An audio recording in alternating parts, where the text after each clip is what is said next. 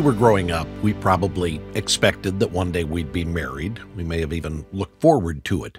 But actually, marriage is not for everyone. The Apostle Paul identifies some clear benefits of being single. Today on Truth for Life, Alistair Begg begins a series on marriage called We Two Are One. He begins by talking about singleness. We're in 1 Corinthians chapter 7, verses 25 through 40.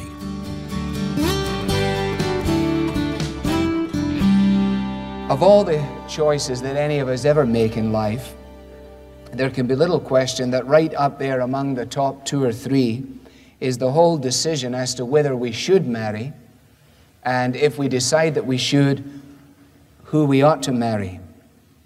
It is hardly surprising, therefore, that when Paul begins to address, as he has done in chapter 5, the whole issue of human sexuality and on in through chapter 6, that by the time he comes to the 7th chapter, he devotes the whole chapter to this most pressing of issues, to this state in life that is capable of the deepest sorrows if it goes wrong, and is capable of the greatest joys when it is got right. It's an intensely practical issue, whether one is single and is able to live with the joy of singleness, and whether one is married and is able to enter into all the benefits of marriage. Now, as I've gone through chapter 7, I confess to you that I haven't found it the easiest of chapters to study. But I do want you to know that as I've been going through it, I've been constantly searching to try and get a hold of what would be the central issue in the chapter that provides the key that opens up the totality of the instruction. There was an old song by Melanie, who would be a grandmother by now, but she had a song called I've Got a Brand New Pair of Roller Skates. You got a brand new pair of roller skates, I got a brand new key. And the way I've been going through this chapter 7, I felt like I had the roller skates, but I still didn't have the key. But I want to suggest to you that tonight, as never before in our studies in 1 Corinthians, I'm beginning to understand it.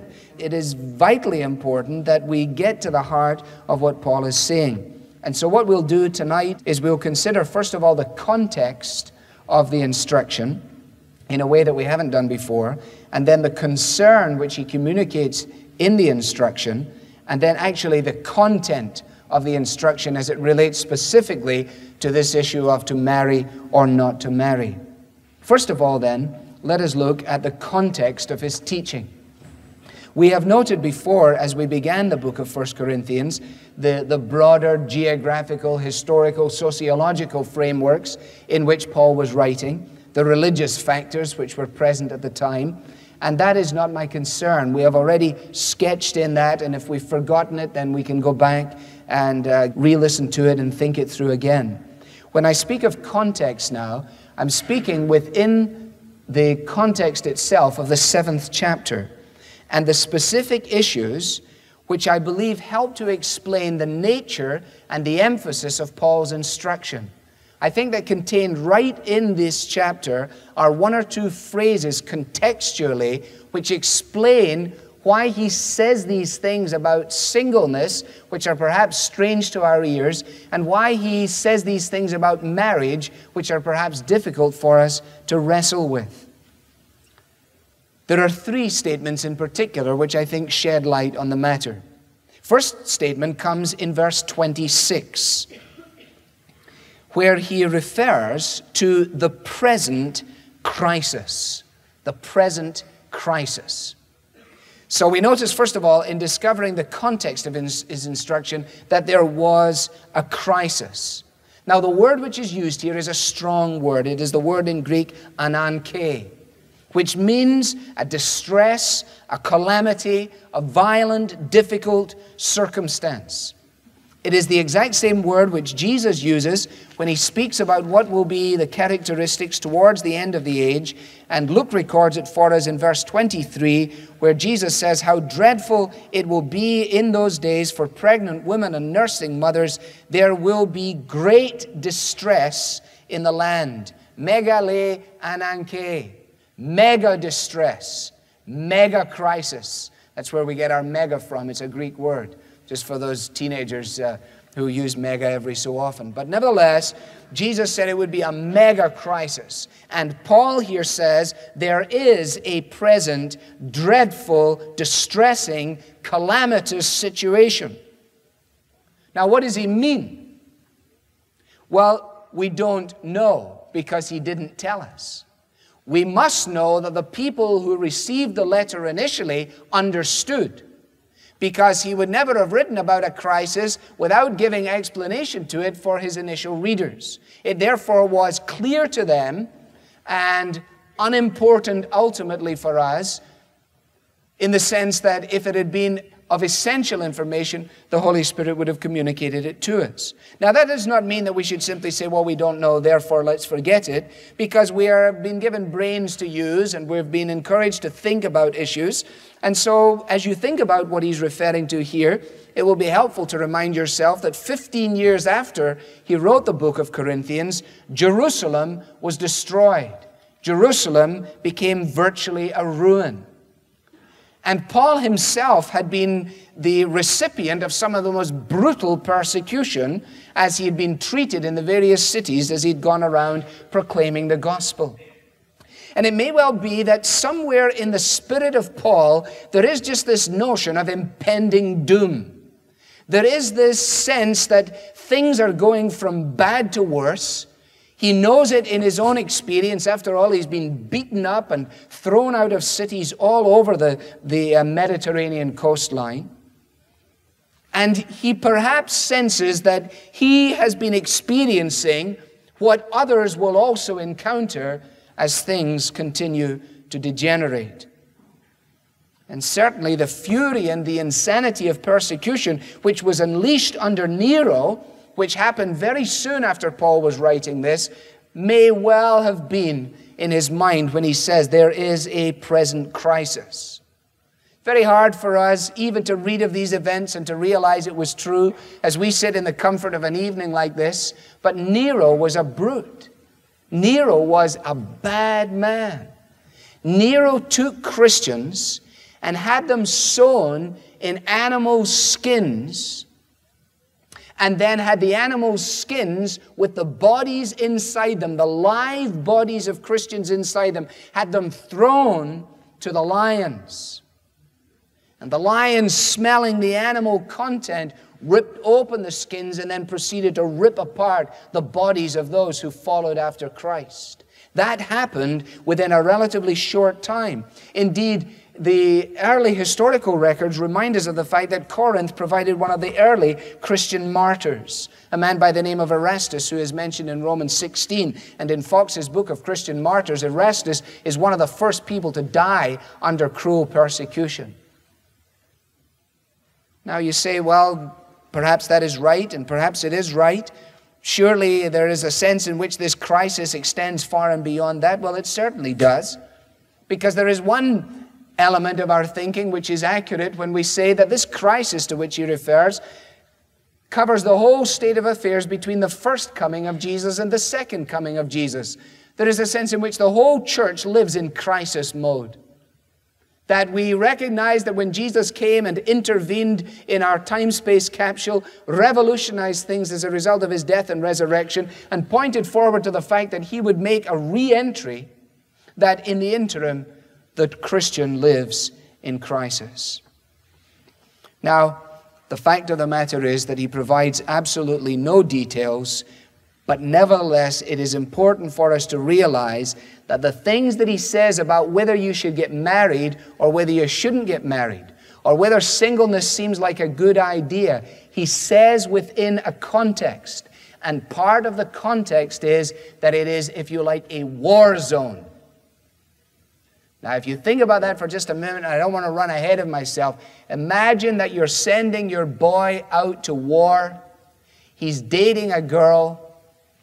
Do you advise him to marry before he leaves or not? After all, there is a more than even chance that he will not return from the crisis to which he goes.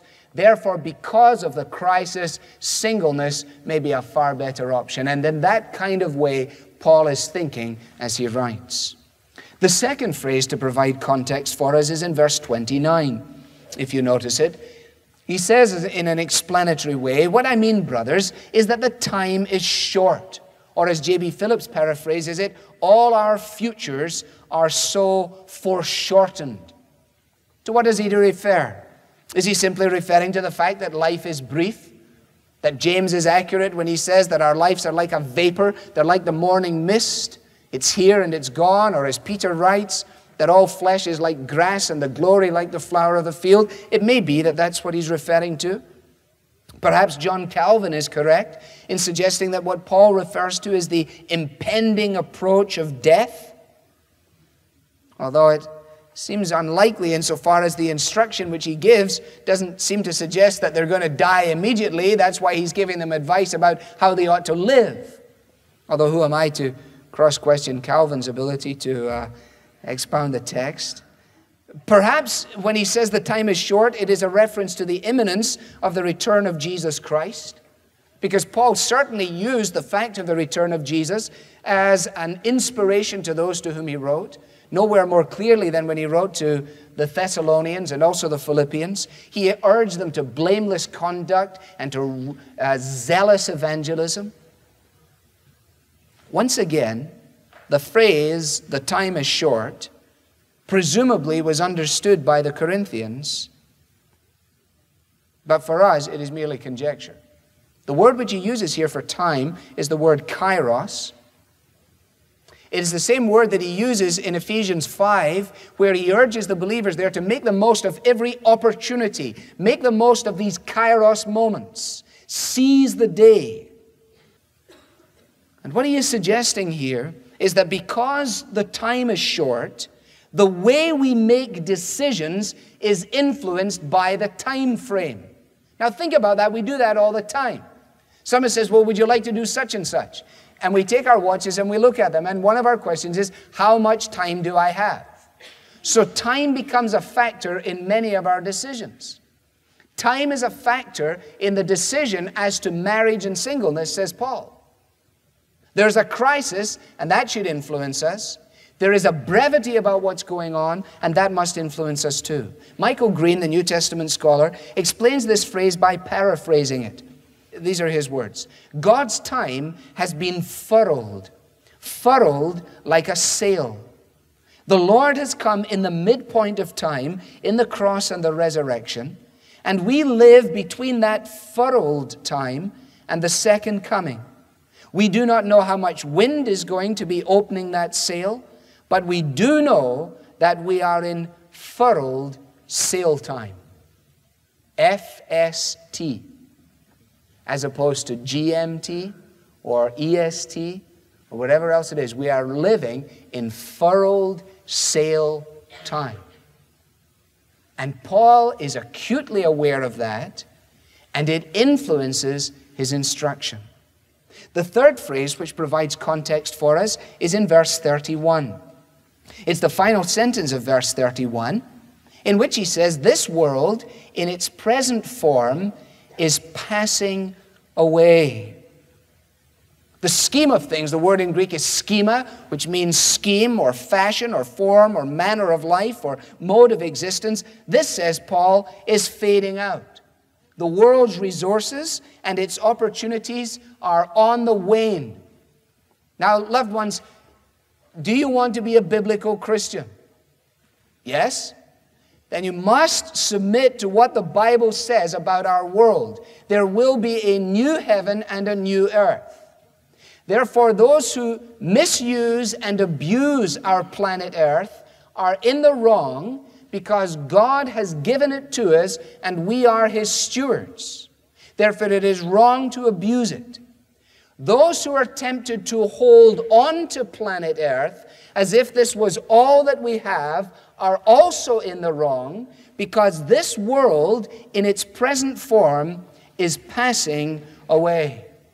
John the Apostle, writing in 1 John chapter 2, makes the statement with great clarity. Let me read it for you. 1 John 2:15.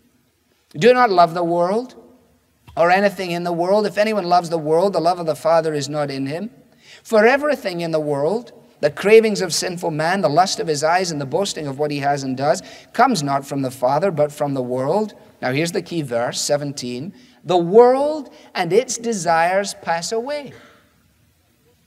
The world, its scheme, its fashions, its plans, its ambitions, it is disintegrating. This world is on the way out. That's what he's saying.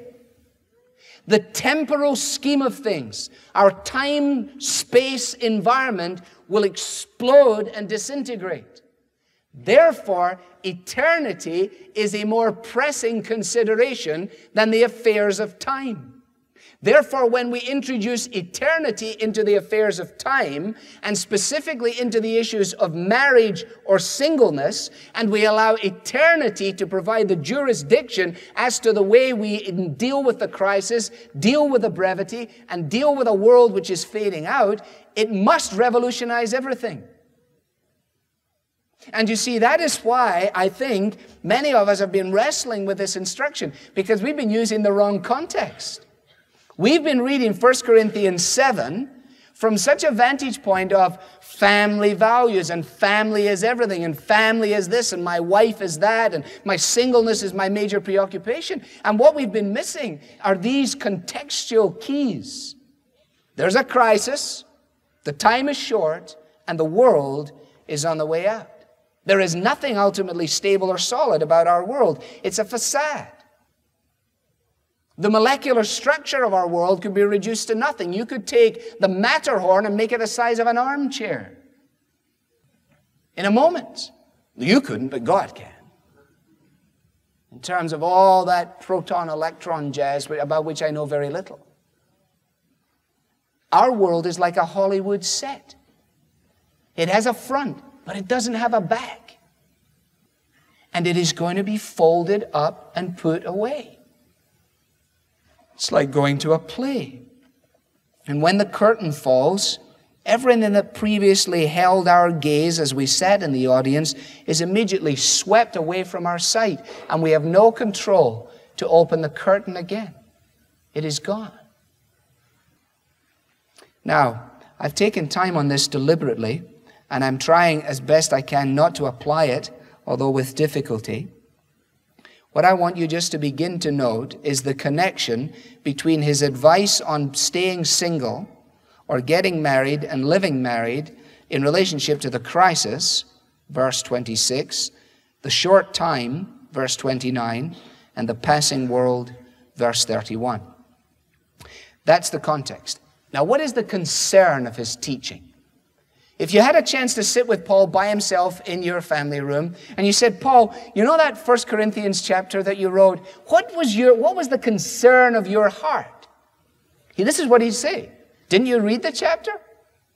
And we said, yes. So, well, you found it right there in the chapter. Come on, let's look at it together again. And he would open up 1 Corinthians 7 to us, and we both sit and look at it, and this is what he would say. My concern in writing 1 Corinthians 7 was for your protection, for your provision, and for your devotion. First of all, the protection that he longs for in their lives. Notice verse 35. I am saying this, he says, for your own good and not to restrict you. Now, the very fact that he points that out is an indication of the fact that many people would probably begin to think that that is exactly what he's trying to do. No, he says, my concern is that I want to protect you. I want to protect you from the trouble that you might face. Because there is a lot of trouble, he says, wrapped up in this marriage thing. The word which he uses is the word thlipsis, which means tribulation or pressure or affliction. Verse 28, those who marry will face many troubles in this life. And I want to spare you this. So you're married, and it's cool, right? But there's a lot of trouble involved. There's a lot of concern involved in being married. If you're single tonight, you're going home. I'm not going to talk about what it's like for you to go home. I'm just going to tell you you're going home. If you want to go to Dunkin' Donuts, that's your choice. If you want to stay there till 1 o'clock in the morning, that's your choice as well. If you want to read the whole of the plain deal or do whatever you choose to do, and when you go home, yeah, you'll be on your own, but guess what? You'll have no one to answer to. If you happen to be the father of 4, number one, you better go home because your wife is looking for you. If you stop at Dunkin' Donuts, you better take at least a dozen home. Then you're going to have to adjudicate over who gets the chocolates and who gets the glazed and go through all that hassle. Then you'll have to be involved in the disciplinary procedures over those who took more than they should. And then so it goes on and on and on. Listen, single folks, from where I stand, it doesn't look that bad to me. It doesn't look that bad. And Paul's concern in telling them, say, listen, there's a lot of trouble if you get married. There's a lot of distractions. There's a lot of divisions. There's a lot of stuff. I mean, you go to a restaurant as a single person, you got enough money in your pocket to pay for 1, okay? Now, you may want to pay for 2, but I got to have enough money to pay for 5. And then I've got to be concerned about why 3 of the 5 didn't really like what we chose.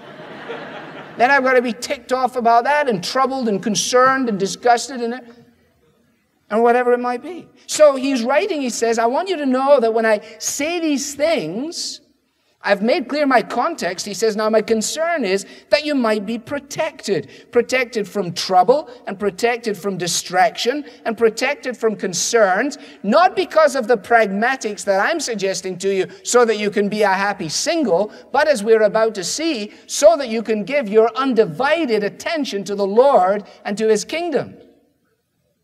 But what I'm mentioning is just a little byproduct as it happens. So number 1, there is protection. Number 2, there is provision. Like a good shepherd, he is seeking not only to protect them from harm, but also seeking to benefit from them. And the third matter is that they would be men and women of devotion. In a time of crisis, in a time that's short, in a world that is passing away, my great concern for you, he says, is that you would sell out for Jesus Christ.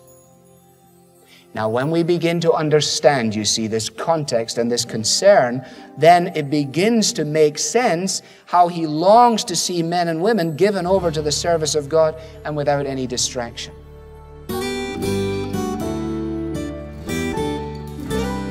There are some real advantages to being single when you're trying to live a life of steady devotion in a world that is in crisis. You're listening to Truth for Life. That's Alistair Begg with part 1 of a message titled, To Marry or Not to Marry. Now, today is the last day that we're offering a book called Mere Evangelism, 10 Insights from C.S. Lewis to help you share your faith. This is an excellent book that'll help you overcome any fears you might have about sharing the gospel. C.S. Lewis was a well-known writer and a gifted evangelist who was used by God in the conversion of many people, including the author of this book. You'll learn from some of his most effective methods so that you can become more confident introducing others to Jesus.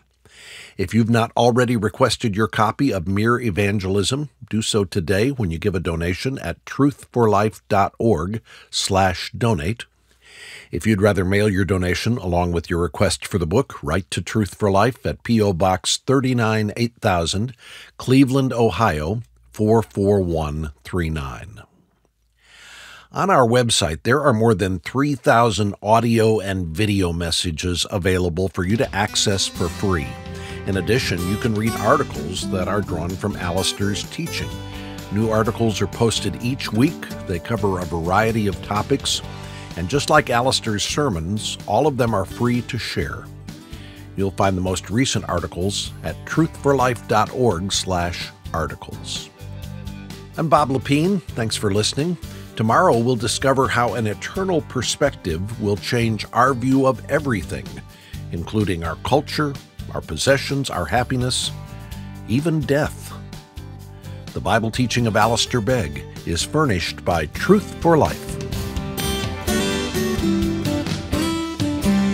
where the learning is for living.